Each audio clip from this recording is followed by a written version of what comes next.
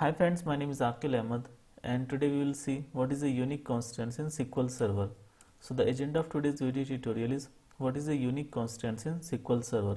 So a unique constants is a database object that ensures that the values of a specified column or set of columns are unique within a table. It helps maintain the data integrity by preventing duplicate values from being inserted or updated in the SQL table.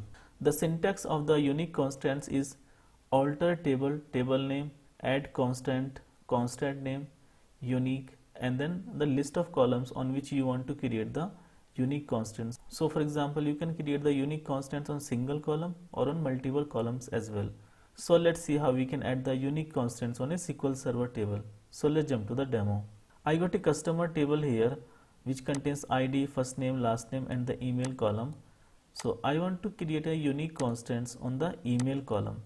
So to create a constants, we can write a query alter table and the table name which is customer, then add constraint, and now the constant name. So maybe I can call the constants name is UQ unique and the email. Okay, and then we need to type unique, and now we need to provide the list of columns. So I want to make the unique constants on the email column, so I can just provide the name of the column here and I can execute this particular query.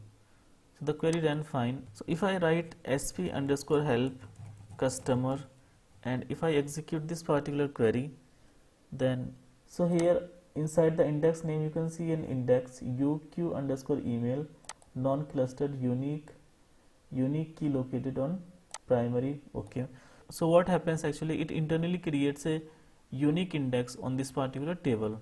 Okay, customer table. If you want to check the indexes, then you can write sp underscore help index and then you can type customer, the table name, and if you execute this one, so you can see a index here. Okay, that got created on the email column.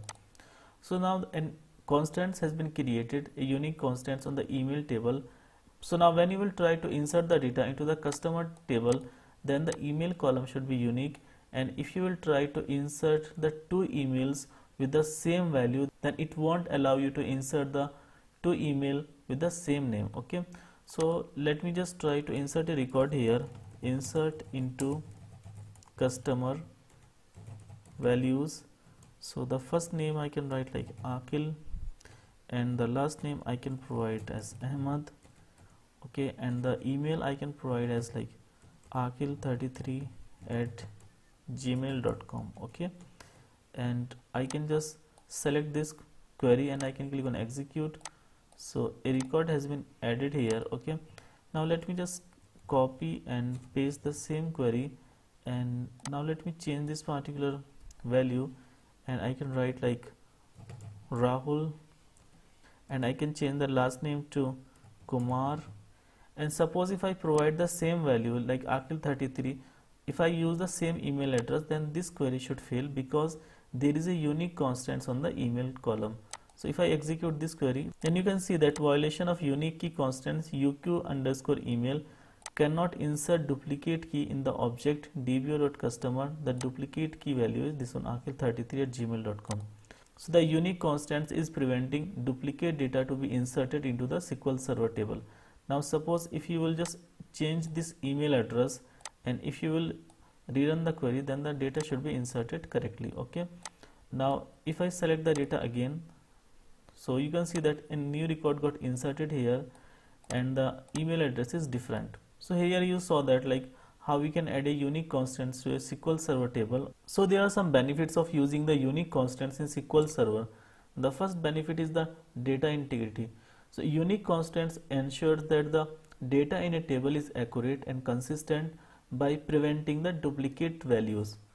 Now the second one is the performance. So it can improve the performance by enabling the database to quickly locate the specific rows, because you saw that it created an index on the email column. So I think that's it for today's video, and I will share all the script used in this particular video. Thank you guys for watching the video, and if you like the video, then please click the like button. Do subscribe to our channel, press the bell icon and click on all so that you will be notified every time I upload a new video. Thank you so much.